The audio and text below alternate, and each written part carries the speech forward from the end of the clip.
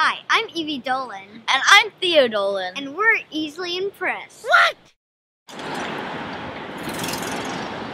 We're here on 13th Street and 5th Avenue at Vapiano, one of my favorite restaurants in the village.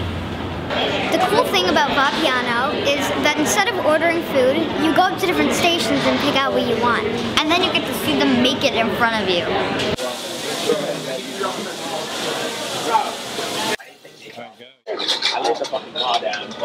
I just got spaghetti with butter and Parmesan, and it looks so good. So I just got the penne carbonara, and I cannot wait to eat it. So just finished eating at Vapiano, and we kind of had a little disagreement. I think it deserves a 5 stars out of 5 stars. But I thought that it definitely had a good vibe going on, and there was a great atmosphere. But the food was not the greatest, and the tiramisu was a little bit strong. So I'd have to give it 3 stars out of 5 stars. So to average it out, let's just give it a 4 stars out of 5 stars. Would you agree? Yes. Okay. Shake on it.